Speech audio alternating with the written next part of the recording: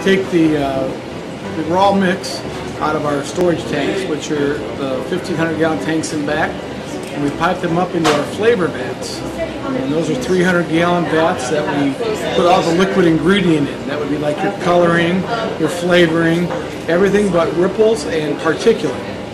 And then we run through the lines over to our ice cream freezers, 2 300-gallon hours. We're making 600 gallons an hour, and then that makes just a plain ice cream. So for Augie Pride, we're making just a peanut butter background ice cream, and then we'll go through the lines, and then we go to the first machine, which is the fruit feeder. Now the fruit feeder is where we're injecting the Oreos. We dump whole Oreos in, break them up a little bit, and then they're injected into the ice cream. From that point there, it comes up and out to the 3-gallon.